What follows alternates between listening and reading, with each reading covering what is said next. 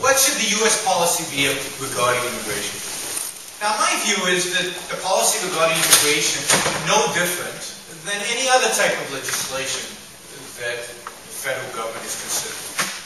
So we need to ask a much more fundamental question than the question about immigration. And that is, what should guide policymakers? What should guide legislators in making any legislative decision? About economics, about taxes, about trade, about foreign policy, about anything that the federal government is engaged in today. And I think that the principle that should guide all political decision-making is a principle articulated by our founding fathers in the Declaration of Independence. In my opinion, and I believe strongly that in the opinion of Jefferson and Madison, Adams, and many of the other founding fathers, the federal government exists to serve one purpose and one purpose only. And that is to protect the individual rights of the citizens of this country, of the citizens of the United States.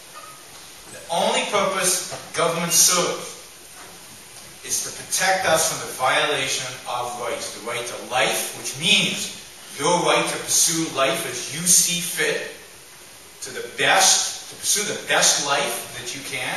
The right to liberty, which means that each one of you has a right to think, act on those thoughts in any way that you please. That's what the right to liberty means.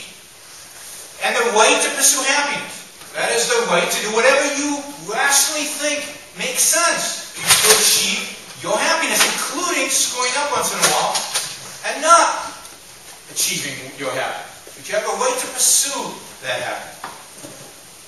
Everything the government does should be guided by that one principle, the protection of individual rights.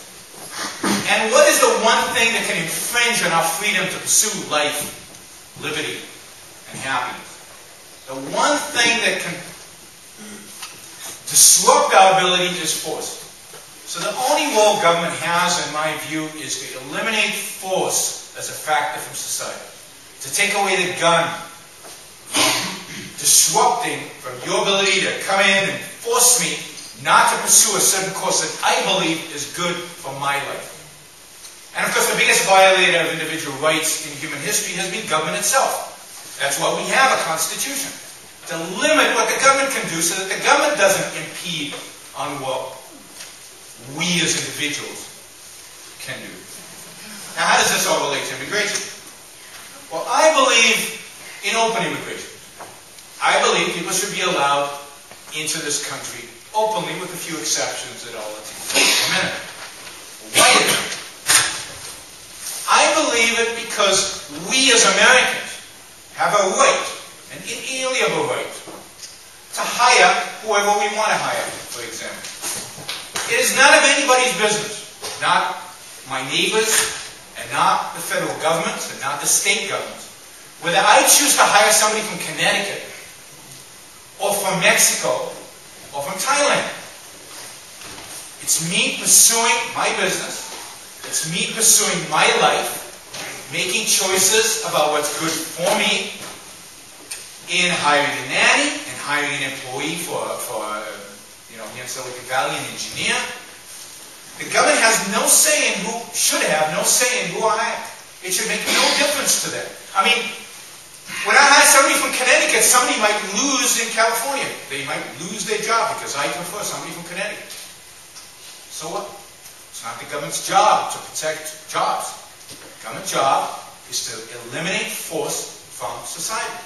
It's to eliminate the use of a fist, of a gun, of fraud. If I want to sell my house to somebody from Thailand, if I want to sell my house to somebody from Scandinavia, it's my business, nobody else's. Nobody else's. It's not an issue to be put up to a majority vote. That's not what our Constitution is about. It's not an issue for government to make a decision about who I should be allowed to sell my house to and who I shouldn't. If I want to rent a hotel room to somebody, again, it's nobody's business who I rent that hotel room to. In other words, It is Americans' rights to deal with whoever they want to deal with, as individuals. Each one of us has a right to deal with Mexicans, to deal with Thais, to deal with Chinese, to deal with Scandinavians, to deal with Israelis, to deal with people who live in Connecticut, as strange as that might seem. That's what individual rights mean. It means that you have a right to do what you want to do as long as you're not infringing on other people. As long as you're not using force on other people.